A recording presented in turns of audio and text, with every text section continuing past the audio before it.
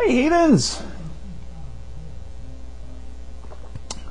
Siciliano29 sent me a message and reminded me of something that I left out of my top 10 list.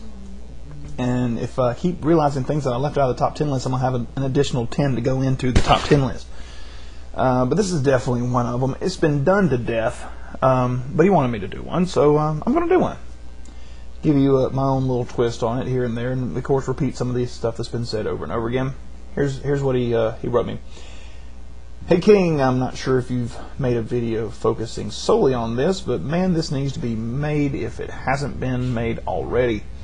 I just want to see a vid towards this and all of the first bullshit response that they always have to why we don't believe in God.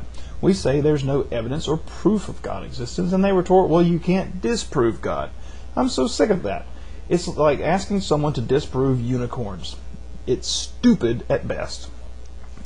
Someone needs to yell at these folks. It would just feel so gratifying to see you tear apart that one idiotic statement that these idiots spew. And for those of you who come to and watch most of my videos, you know that Siciliano replies to quite a few of them. And he very intelligent guy. Makes some very good videos himself, although he hasn't done anything lately.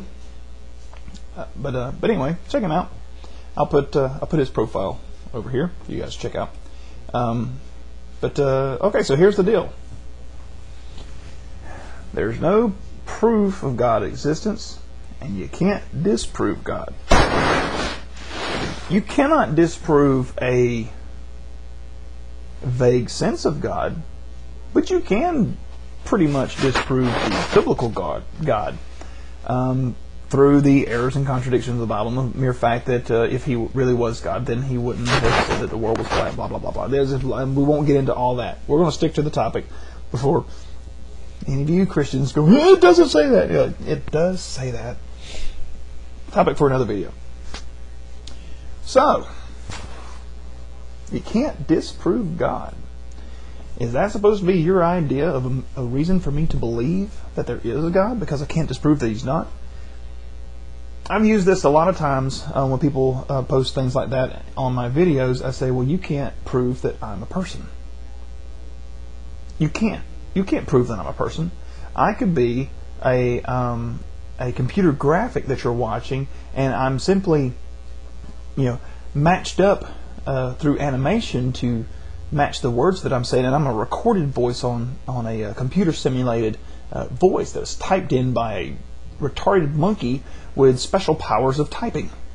You don't know that. You can't prove that that's not what's really going on. Even if you met me, perhaps I was a very sophisticated and very lifelike android or cyborg or some other form of mechanical device that's made to look like a human, but I'm really not.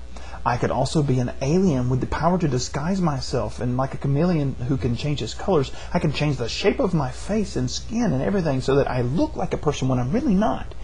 You don't know, and you can't prove it. But are you going to believe that? Surely not.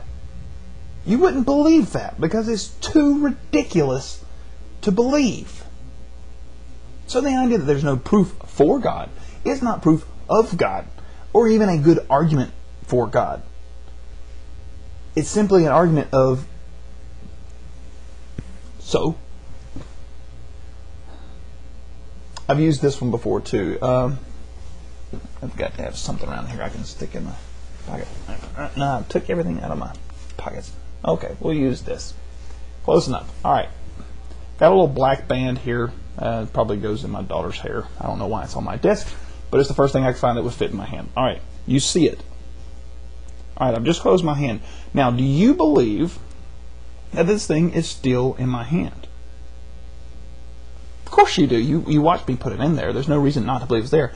What if I told you that I have magical powers and have now made it disappear? You can't prove that I haven't, because if you want me to open my hand, well, I'm just going to make it reappear, because I don't want you to know whether or not you were right. I want you to have faith.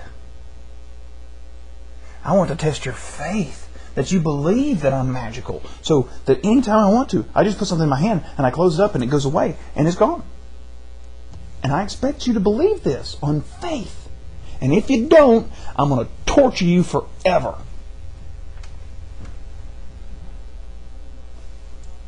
This is why and I'm kind of tackling two arguments at once here. That's why the idea that you can't disprove God. But that is no better of a reason to believe in a God, this all-powerful being who can hear my every thought, listen to my every word, see my every action, cares about my every moment that I do and keeps track of it for some particular reason, and then at the end of it all decides whether or not I should live in eternal bliss or eternal pain. There is no evidence for God, and therefore no reason to believe in a God. No more than there is a reason to believe that I can make something disappear in my hand. No more than to believe in the flying spaghetti monster, or the invisible pink unicorn, or the dancing magical leprechauns, any of the other examples that have been used. This is a stupid thing to say. And if it's the best you've got, don't bother saying anything. Just say, well, I guess you don't believe, and move on. Because you really show a lack of intelligence when you suggest that this is some sort of a good argument. Simple as that. Until you have evidence of, there is no evidence for, and therefore not enough evidence to believe.